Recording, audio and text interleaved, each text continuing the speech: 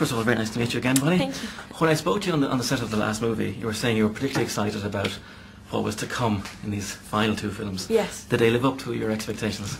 Yeah, definitely. I think for all of us, it's always been obviously such a climax to these last few moments that we've had, and I think we've all particularly wanted to kind of give as much energy and as much as we can really in this last kind of, it's the last one for the audience, so they definitely did live up to my expectations and more really. How does it feel having, and I've been on every set since '01, having gone through all these movies and all these years, is it strange, just almost like stepping in and out of the character all the time, or has it been a blur, has it seemed like a long time? How's it felt for you?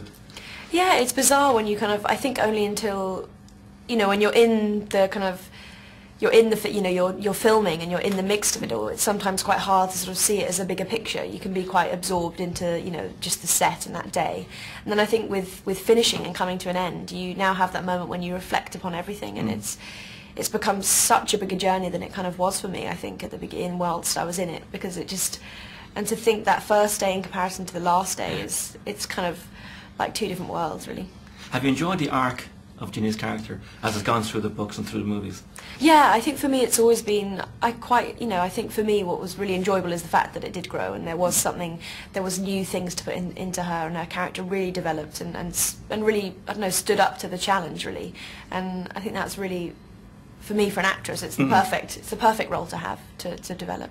In part one, we get Dumbledore's army is reunited. Was that exciting to be part of it? Was there a good sort of kinship between yourself and Matthew and Ivana? Was it a good bond there? Yeah, I think I always, I think with the three of them, they're much more the silent sort of heroes. They're sort of continuing that Dumbledore's army feeling back at Hogwarts, which is a changing face of Hogwarts completely. So I think when they return in the second part, Harry, Ron, and Hermione, and they see that they're still battling for them, I think they're truly touched that they're still fighting. Even though it seems so impossible, the end.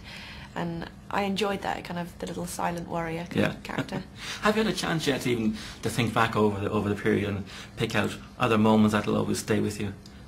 Yeah, definitely. I think it's sometimes hard to pinpoint those few little moments and few days. It's kind of quite a collective feeling I have when I reflect upon things.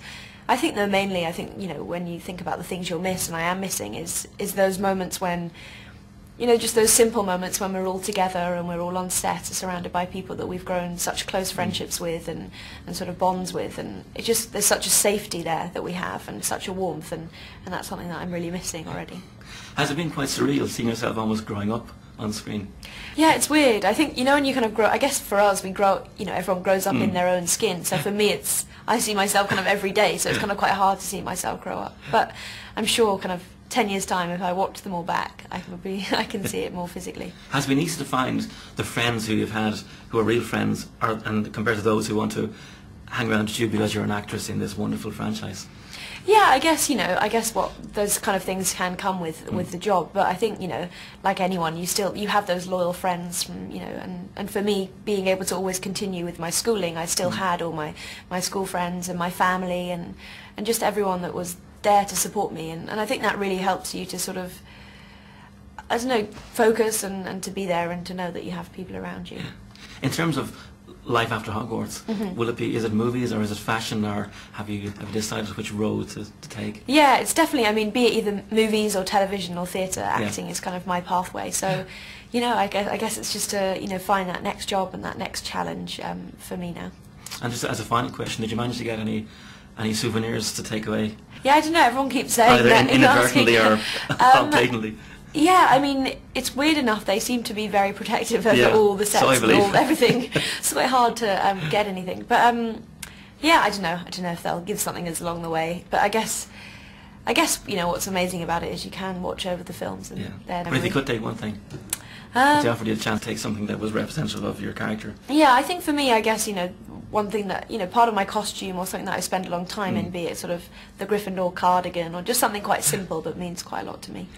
Okay, well, nice to meet you again, and best of luck. Thanks. Cheers, buddy.